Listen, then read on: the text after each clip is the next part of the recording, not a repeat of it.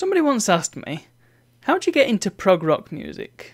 Now, if you're not familiar with prog rock, it's kind of like, consider it as artsy rock music. It's always been billed as the thinking person's music, and, you know, don't let that put you off. That's mainly a way to gatekeep it, I've found, and you know, you don't listen to prog, that means I'm above you, that sort of thing.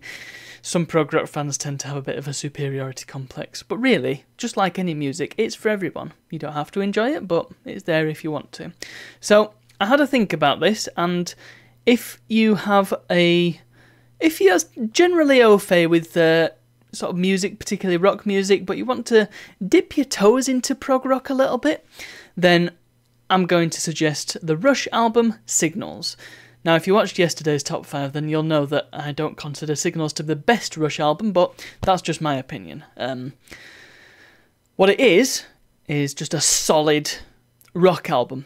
It's got some really good tunes on it, and the sort of music that you will probably enjoy, even if you're not interested in the prog aspect. But it also... Rush tends to have some very deep meaning to their songs, and that's kind of a staple of prog in general. So I'd say that's a really good one to start with. Very, very popular and very... well, I call it solid gold, just because every track on it is great, and it's got a good variety to it as well. There's some sort of faster tracks, there's some slower tracks, there's a beautiful track at the end called Losing It, which...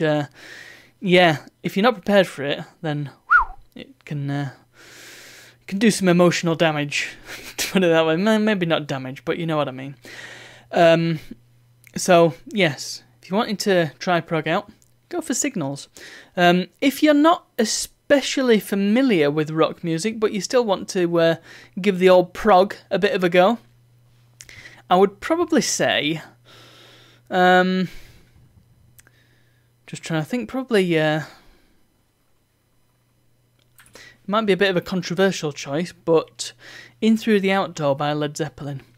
Now, it's mostly your typical Zeppelin fare, latter day, it has to be said, so it's not quite as traditionally rocky as the likes of 2 or the Untitled Fourth Album, but it has a particular song on it that...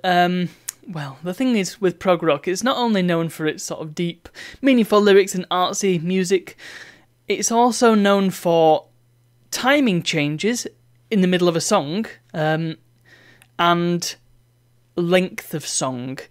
If you're getting into prog and you're looking at all these prog albums, you may well be put off by the fact that you come across songs that are 20 minutes long.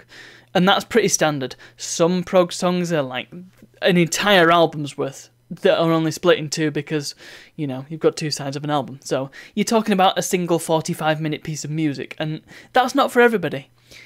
But some of the slightly less lengthy but still relatively lengthy tracks, you know, you kind of have to get used to them if you're going to get into prog.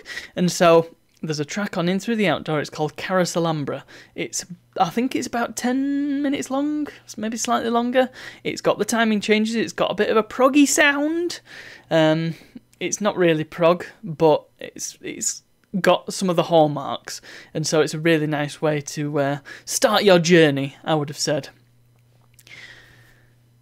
If you want to jump into the deep end, though, you see, there's a lot of prog music that is... Well, the thing with Signals and the thing with, In Through the Outdoor, as I've mentioned, very accessible, I think. The Signals particularly. Like I said, even if you're not interested in the prog aspect, you'll probably find something to enjoy there. But not a lot of prog, not all prog is like that. I'm not going to say not a lot of prog because, you know, it depends what you get out of it. But there is a lot of prog that is very... It's very hard to listen to. Quite a bit of the early Genesis music is a bit like that. You know, there's an album called what's it called now? Foxtrot, and there's some great songs on there. There's I can't remember the name of the track. It's Dance of the Moonlit Night or something like that. And that's a really good track. Quality. It's a very proggy track, and again quite accessible. But then it's got a track called Supper's Ready, and it's 15 minutes, and they make the point that they want to make in about 3, and this is one of the troubles that you might come across, is the fact that, as Lester Bangs said in Almost Famous, it takes them 45 minutes, it might not be the exact quote, I'm paraphrasing here, but it takes them 45 minutes to say what the Box Tops said in 2 minutes. I'm not saying that it's not worth listening to some of the lengthier tracks, but sometimes when they have got a point, as is the case with a lot of prog music, they don't get to the point, or sometimes they do get to the point and then there's a whole rest of the song and you just think, alright, okay, I'm done with it now. Okay, I'm done with it now. One of the best examples for me actually is a track by Emerson, Lake and Palmer called Fanfare for the Common Man. Quite popular, quite famous, and if you were to listen to it, you might recognise it. But the thing is, the version everybody knows is the single version, which is 3 minutes long, naturally. If you listen to the full-length version, you get to the end of the 3 minutes, and then it just keeps going and going. And you get fed up of it. And there's a reason why the single version is the more popular version, because it's the bit of the song that's actually good. Again, your mileage may vary. So, my point was, if you're looking to dive into the deep end, and you're looking to get into a proper bit of prog music, and you wanna experience what progressive rock can be, but you still want to listen to a quality piece of music, well, I'm gonna say look no further than Jethro Tull's "Thick as a Brick." It's a absolutely brilliant album. One of the perhaps best parts of it, there's a word I'm thinking of, and it's not forthcoming, but one of the positives, shall we say, of the album is the fact that it is completely meaningless on purpose.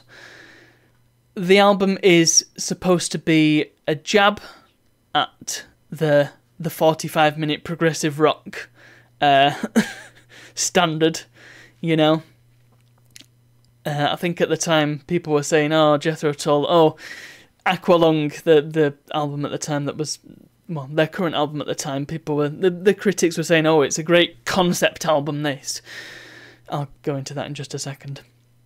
And so Ian Anderson, the frontman of Jethro Tull, was like, oh, they want a concept album, do they? Well, I'll give them a concept album, and they produced this 45-minute load of nonsense. And it is glorious. It's if you take it as just being the music, oh, it's so good. It's so good. And it's very, very proggy. And it's got some weird bits in it, and it makes no sense sometimes. And it's chaotic, and it's great. So that's your deep end pick. If you're looking for a deep end pick that does have some meaning to it, and something that you'd like to perhaps turn over in your mind and try and decipher the deeper meaning to, then I've got another Tull one for you. It's another 45-minute one. It's another concept album. Passion Play. I love that album. It's a bit of an acquired taste, but prog rock is, so give it a go. On the topic of concept albums, that is definitely a concept within progressive rock, and it effectively means a whole album that's got a unifying theme to it. So, what's a good example? Well, Quadrophenia by The Who is a fantastic example of that. It's kind of a rock opera in a way, and all of the songs they sort of tell a story across the whole album, and so that is considered a concept album because the album is based around a single concept. Makes sense, huh? Similar, the Alan Parsons Project, Turn of a Friendly Card, that's all about gambling, and what you lose from gambling. That's got quite a good, I think it's about 12 minutes, 15 minutes. That's a good one. But anyway, if you're doing research into prog, expect to come across the concept album, and be aware that concept album tends to not be the sort of thing you can listen to individually, because a lot of it, particularly The Wall by Pink Floyd, it's getting into musical territory, and you kind of, it needs, each individual track needs the context of the tracks around it to make sense. And many tracks, they end, but they don't actually end because they flow into the next track, and so you kind of had to listen to them both back to back. Yeah, it's a whole thing. And it stems from when records, you had to just listen to the whole record all the way through.